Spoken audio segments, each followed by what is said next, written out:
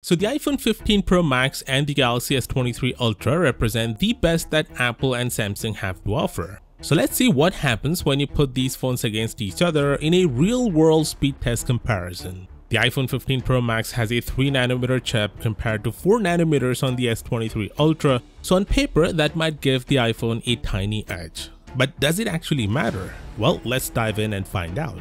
We're breaking this test down into 7 rounds covering everything from app speed to productivity to rendering to see who comes out on top.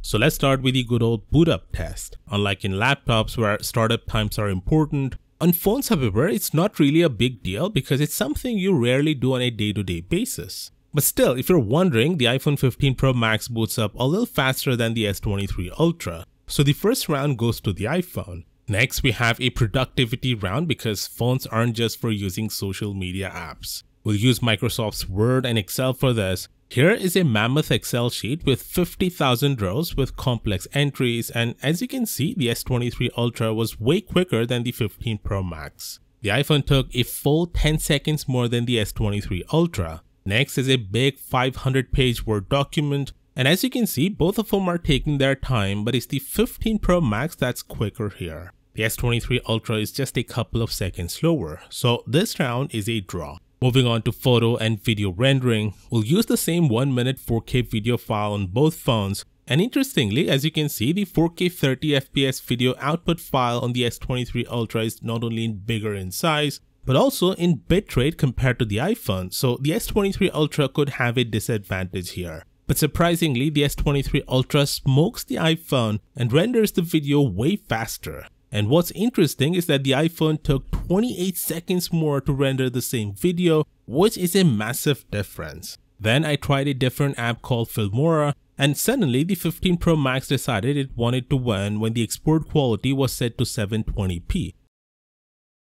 Now for the photo rendering, I've used Snapseed, and I've applied tons of effects for this high resolution image. I've applied the same effect on both phones, and as you can see, the S23 Ultra is again faster here in rendering the image. So the photo and video rendering round goes to the S23 Ultra. Now, app opening time. Let's start with Twitter, which loads faster on the S23 Ultra. In earlier Samsung phones, Twitter used to stutter, but not on the S23 Ultra. It's buttery smooth on both phones. Next, the S23 Ultra demonstrated a speed advantage on apps like YouTube, Instagram, and eBay.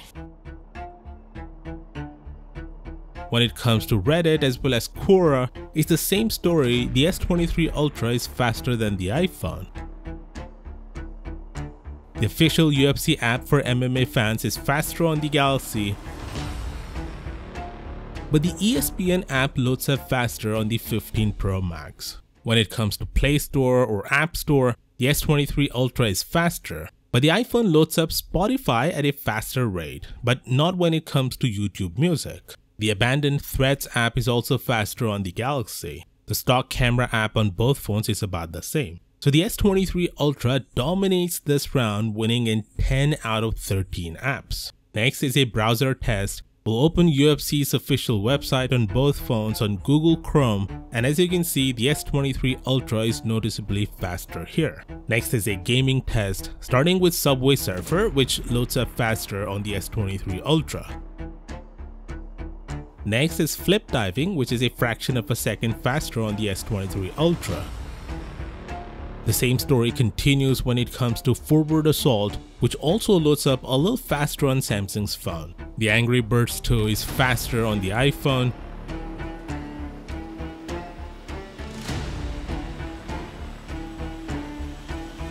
When it comes to graphic-intensive games such as Asphalt 9, the S23 Ultra comes out on top.